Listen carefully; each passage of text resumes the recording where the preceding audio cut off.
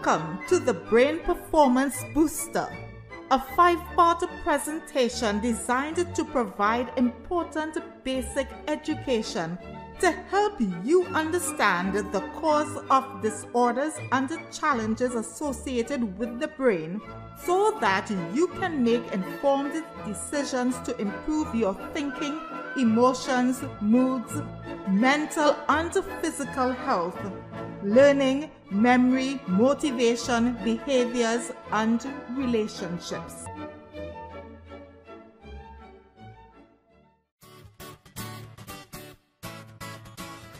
I have the power to make it. Hear the tacit drums, the steel band playing, and the crowd roaring. See, the stadium is a sea of spectators wearing red as excitement fills the atmosphere. Thousands had come to support their soccer team in the match of their lives. As the game started, amid all the music and chanting, a voice could be heard shouting, "Cashew nuts, peanuts, salt and fresh." It was the voice of a dignified female nuts vendor in her early 60s. She bore the weight of 2 bags on her shoulders with a waiter in one hand. There she was, working hard to make a living for herself and daughter, who was studying at college. I am that nuts vendor's daughter, who has become a psychologist, consultant, and author of several books on therapeutic CDs. I understand your struggles to make it in life. That is why I want you to know that you have the power to make it big time. Many people are making it. They are scraping through life for their mere existence. Just some food, clothes, and a place to live. However, for you, making it is not sufficient because you are special. You have got a potential for greatness, which you must explore at any cost. You have the potential to make a contribution to your community, country, and to the world, such as no one else could do. Therefore, you must say from this day, "I will make it big time." To make it big time, you must recognize that you have the power to become the person of your dream, giving consideration to your personality and interest. This power is available. It is in your mind. Your brain is an amazing system that can accomplish fantastic things. It operates via a networking system in which there is communication between the different parts. Thinking starts when sensory inputs such as sound, sight, smell, taste, and touch from the environment are experienced. Your action to run and hide or run to your loved one will be determined by the interplay of past experiences with their accompanying emotions that influenced your level of judgment, problem solving, and decision making, which affect your present behavior. In general, nerves in sensory organs relay messages from the environment to the brainstem, which receives the message and relays it to brain cells or neurons in the emotional brain, then to the prefrontal cortex, and back to the emotional brain, where information is stored in the hippocampus. Brain wiring and rewiring. Brain wiring is a term used to refer to how cells are connected to form networks, how messages are relayed from cell to cell, and the neurotransmitters or chemicals needed to make the transmission of information possible. Rewiring is disconnecting and replacing an existing wiring. Now, before any discussion on wiring, it is important to address issues concerning neurons or brain cells, which are central in the whole wiring process. A baby is born with 100 billion neurons, which increase exponentially during the first 6 years when the brain is fully hypnotic to facilitate rapid learning and development. For many years, up to the late 1990s, it was believed that brain cells die during the lifespan due to aging, causing persons to lose the ability to perform the task of the lost cells and their networks. However, research close to the turn of the 21st century indicated growth of new brain cells, or neurogenesis, which is possible throughout the lifespan. Further, research indicates the significance of neuroplasticity, which suggests that the brain is plastic, constantly changing and adapting, even as I speak to you. This is significant because it suggests that you can cause new brain cell connections to be formed when you make an effort to do so through learning and practice. Then, you have no excuse for personal advancement, learning, and excellence once you have a healthy, normal brain, because you have the capacity to excel and can excel in anything you put your mind to do.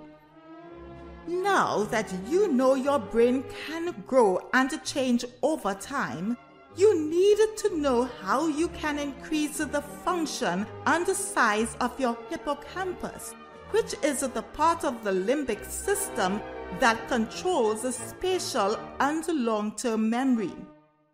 In brain wiring, as cells connect via dendrites, the gray matter in the hippocampus, the brain expands and increases its capacity to learn and remember.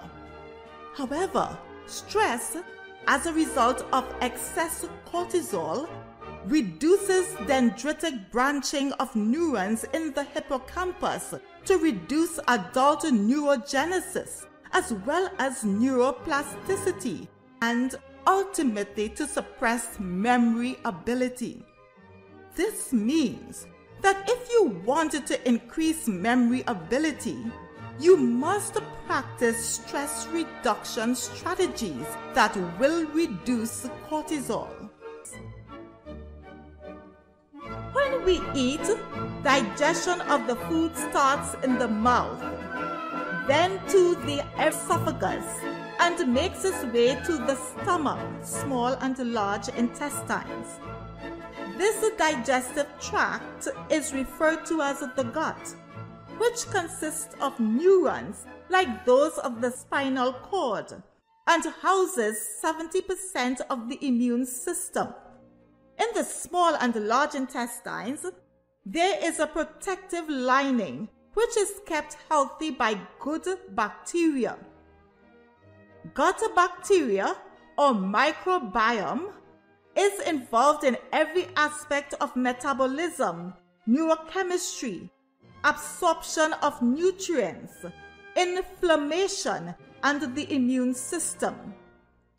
However, antibiotics, stress, excess cortisol, coffee, and alcohol kill off good bacteria responsible for adequate blood flow levels. Then, when excess cortisol and harmful chemicals kill off good bacteria, blood flow is decreased, allowing an increase of bad bacteria and toxins that damage the gut lining and lead to problems of indigestion, increased inflammation, and the obstruction of the natural detoxification function to excrete toxins from the gut. Leaky gut is the result of damage to the digestive tract, allowing toxins comprising bad bacteria and undigested food particles to pass through the gut lining. This is not normal, so the bacteria and food particles cause problems. Because the brain and gut communicate with each other via the vagus nerve, the immune system, the enteric nervous system, or through the microbial metabolic processes, the gut microbiome or gut bacteria is able to regulate the growth of neurons in the hippocampus. Noting that the hippocampus is located in the emotional brain and has both spatial and long-term memory functions, it is important to have a healthy microbiome, free of toxins for memory. Toxins from the gut create excess inflammation, resulting in a leaky gut. The inflammation is then transported to the brain via the vagus nerve that connects the gut to the brain. There, excess inflammation makes a demand for cortisol. At that point, cortisol exceeds the amount necessary for optimum brain function, resulting in an increase of inflammation and decreased levels of the feel-good chemicals, serotonin, dopamine, GABA, and melatonin. This state of chemical imbalance leads to depression, anxiety, weight management issues, type 3 diabetes of the brain, problems with memory during study, dementia, ADHD, and sex hormonal imbalance. Bear in mind that the gut has more serotonin and melatonin than the brain, so that it is important to keep the gut healthy for the secretion of adequate healthy brain chemicals and brain functioning. Significantly, the gut microbiome regulates the brain's immune system. The gut is connected to the liver and the white blood cells that are connected to the microglia, which is the brain's immune system. Significantly, because the pituitary of the HPA axis is connected to the hypothalamus of the emotional brain, which communicates with the emotional part of the heart, a sex hormonal deficiency or imbalance may lead to heart problems, particularly with women in the perimenopausal stage. Moreover, stress, which increases cortisol in the function of the HPA axis, will further contribute to an imbalance of sex hormones to increase the possibilities of heart problems. Anxiety panic attack. When I self-diagnosed as having panic attack, I knew what I had to do.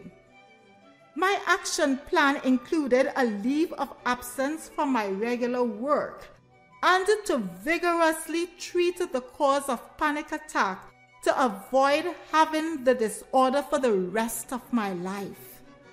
One thing was certain.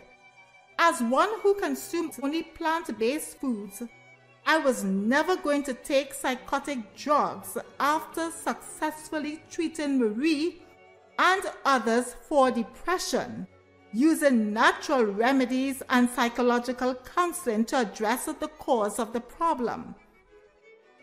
I gave careful consideration to the major causes of panic attack, being nutritional deficiencies and loss of electrolytes from my vomiting, and a possible hormonal imbalance between estrogen and progesterone. Based on these facts, I did the following. I took a vitamin B complex supplement to reduce anxiety and to correct HPA dysregulation. Balanced my sex hormones by using evening primrose, black cohosh, and soya beans, which is debatable, but it worked for me.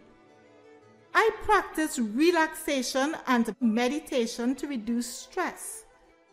Took an emotional and spiritual detox by eliminating negativity in my extremely stressful situation, exacerbated by my inability to work. I worked on strengthening my heart by using hawthorn berry, cayenne pepper, and vitamin E supplement to reduce palpitations of the heart, as well as potassium from food to regulate blood pressure and stress levels, and to prevent anxiety. I increased GABA and tryptophan to stop the negative, crazy mind talk, improve sleep, and reduce panic attack. Having given consideration to my purpose in life, passion, and dream, I engaged in mindful repetition of a meaningful mantra for my survival. This means that I gave thought to the significance of the mantra every time I repeated it. My mantra was, and still is, I shall not die, but live and declare the works of the Lord. Psalm 118, verse 17. I practice self-regulation, particularly with respect to having regular meal times and going to bed at 9 o'clock every night. No excuses. I decided to trust God with all my problems that kept on intensifying during my illness. I refused to let my emotions influence and control what I thought about God's ability and power to fix my problems. I believed that He could fix them regardless of my feeling. So I left my problems with my forever daddy. Finally, I followed the depression prescription I gave Marie. Believe me, it was hard work for 18 months to eliminate all the symptoms, particularly the thoughts of dying and heart palpitations. Noting that the patient suffering from panic attack is out of control in his or her thinking, it is necessary to do a recording of a mantra, repeated 7 times. Adding to the mantra, state that the illness will not lead to death. He or she is in a safe place, and with God, he or she can fight panic attack and overcome it. Then, during the panic attack, play the recording several times until the patient has regained calm and control. In the absence of a recording, you can speak a positive statement, which should be repeated in different tones of calm, yet firm and reassuring. Then, lead the patient into deep breathing and stretching exercises. Think smart, be positive and creative. As I speak, thousands of neurons are connecting in your brain. Chemicals are flowing to determine your thoughts, which in turn determine the chemicals secreted. Dopamine, serotonin, and oxytocin are providing you with the fuel to be motivated, calm, and receptive to learning opportunities. Distorted thinking refers to beliefs, thoughts, or statements about self, other people, and situations that are negative, inaccurate, unrealistic, non-current, or lacking evidence to prove credibility of thoughts expressed. Thus, these thoughts are self-defeating and debilitating, making it virtually impossible for persons to make progress in life. As a result, persons' health, relationships, education, and career are negatively affected. To correct all distorted thinking, it is important to ask yourself 4 pertinent questions. They are: 1. Is this self-talk or belief my present state? 2. Is this self-talk or belief being realistic given the circumstances? 3. What is the evidence to substantiate my statement, belief, or self-talk? And 4. What should be my new thought? Learn smart. When a person learns new information, the brain creates a new memory by forming a set of connections between nerve cells in different parts of the brain. As you use several methods utilizing your senses to learn and review subject material, there is an increase of dendritic pathways created in areas of the brain that store memory.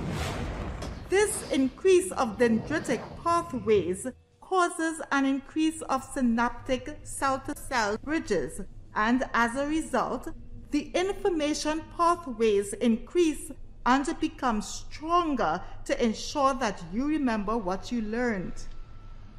It is important to note that the teacher's best efforts can only work as students practice self-regulation, which is your ability to manage your time and life, to create and practice balance in the spiritual, physical, intellectual, social, and vocational areas of your life. In the working memory system, the temporal lobes of the limbic system have a time clock, which regulates time for hunger and thirst satisfaction, as well as sleep and wake cycles to facilitate learning, memory, and behavior. Kinesthetic learning and the brain's time clock. Kinesthetic refers to movement and hands-on learning experiences for the secretion of healthy brain chemicals that give positive feelings about learning. As you learned, exercise helps to grow the hippocampus in the brain to achieve the benefit of long-term memory. Exercise also allows oxygen to go to the brain, which will then release serotonin and dopamine to improve mood, cognitive performance, and learning. You can incorporate exercise and dance in study by doing them intermittently to create fun and laughter. As far as possible, experience the information in a lab, at home, or workplace. Of all the brain-based learning strategies, experience is the third most beneficial because it enriches the brain as information from the environment is relayed to most of the sensory organs and then to the brain, causing neurons to fire and release neurotransmitters. As a result, you will have positive emotions and increase learning abilities as the brain becomes more active, indicating growth. The brain's time clock. The brain does not easily remember information over several hours of sustained study. There are times when the brain switches off, so that all study is futile. Therefore, it is important that you know when this occurs. You will notice that the time is longer or shorter for some areas of study, which depends on your natural abilities, interests, the teaching method, and environmental factors that positively or negatively affect your study. A general rule is as follows. Teach for 30-minute blocks of time. Of the 30 minutes, Never spend more than 12 to 15 minutes utilizing focused attention while engaged in passive factual learning. However, the duration may be much longer for experiential learning, depending on the level of student involvement. Let me share with you the top 4 brain-based learning strategies from most to least effective as a standalone strategy. They are: 1. Insulin control driven by lifestyle. 2. Self-regulation. 3. Experience. And 4. Test, retest. Just start these and you will see amazing improvements in your academic study. Thereafter, you can add other brain-based learning strategies for optimal brain performance. Your healthy brain has the potential to produce extraordinary accomplishments so that you can learn any subject material you want once you know how to make your brain work for you. As you have learned, the human brain has the amazing ability to adapt and change at any age via neuroplasticity, so that when it is appropriately stimulated, your brain can form new cell connections and change existing cell connections, both to form new communication pathways, thereby giving you more brain power. The secret of your learning and achieving lies in what you think. And what you think determines how you perform in your study, in your career, and in the pursuit of any goal. It is impossible to separate what you think from who you are, because who you are and are becoming come from your thinking brain, which is dependent on your lifestyle. Then, it is up to you to decide and to follow through with appropriate action to use your brain's potential for learning and memory so that you can excel in your academics, career, and job performance. Brain health recipes. Preparing brain health food is easier than you think. For example, here is my green smoothie, rich in omega-3 and antioxidants to reduce inflammation and detox the body, thereby improving brain health. Next, we have my chocolate smoothie and my fruit smoothie cream. See the Brain Performance Booster Handbook for more brain health recipes, including salad dressings, brain booster fudge, brain booster cookies, and my special fruit cake. In summary, to make your brain work for you, you need to remember to eat to control blood sugar levels.